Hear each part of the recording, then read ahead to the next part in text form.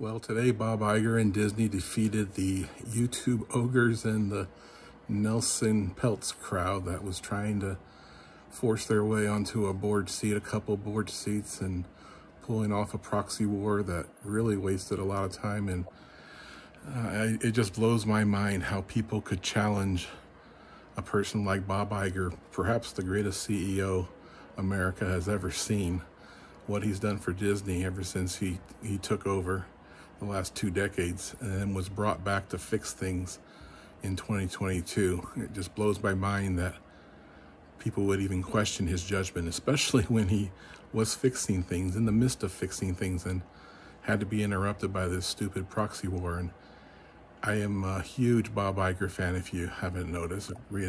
I read his autobiography, read it again and again. Here we go. Robert Iger, The Ride of a Lifetime. Awesome book.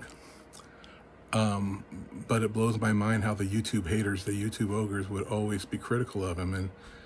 And despite him putting out success after success, and then when he disappears, when he retires and is gone for a year, how the company collapses and they bring him back and it reemerges. Why would you question someone like that? I just don't get it. But that's what was going on in this case.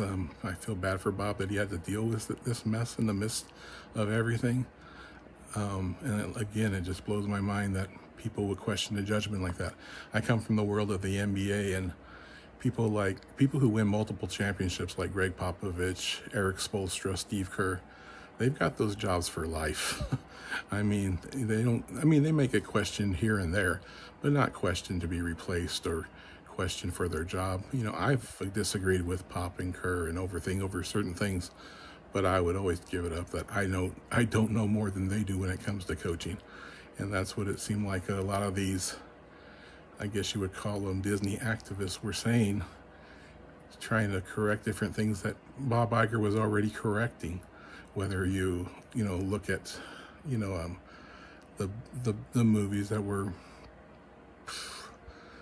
suffered poor, box office returns, or the Marvel burnout, or everything that was going on.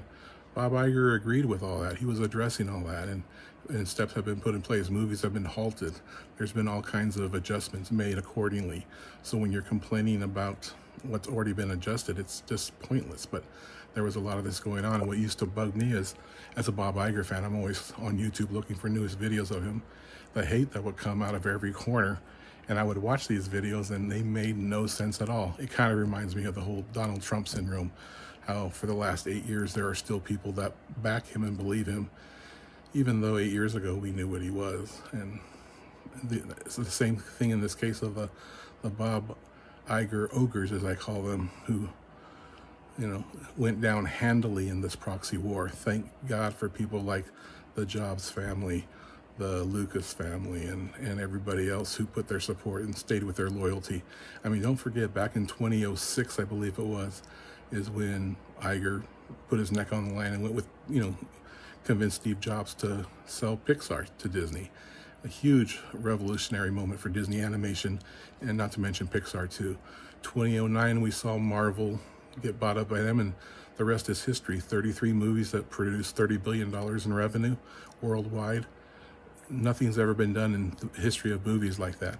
Then you go to 2012, you've got Lucasfilm, the Star Wars franchise, one of my favorite TV shows ever. Actually, my favorite TV show ever. Andor comes out of that. Rogue One, a lot of quality movies to come. Not to mention the 20th Century Studios, the Fox purchase, when they bought 20th Century Fox and converted it to a Disney property, with Hulu being the mainstream source.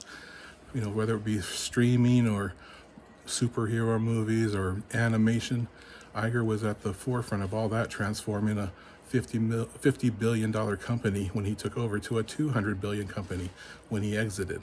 And he's bringing it right back again. So God bless Bob Iger and everything he's been doing. And he is continually innovating, being totally innovative at Disney, whether it be the Epic deal, the Epic Games deal they did, the makers of Fortnite, capturing the video game market in the future, and not to mention the next generation audience that needs to be captured.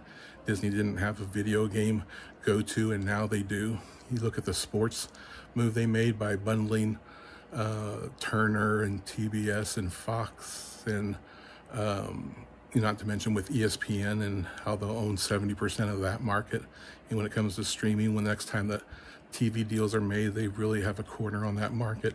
Not to mention the market that comes from that, whether it be streaming or FanDuel, DraftKings type things, or betting sites. All kinds of untapped markets that are set to explode.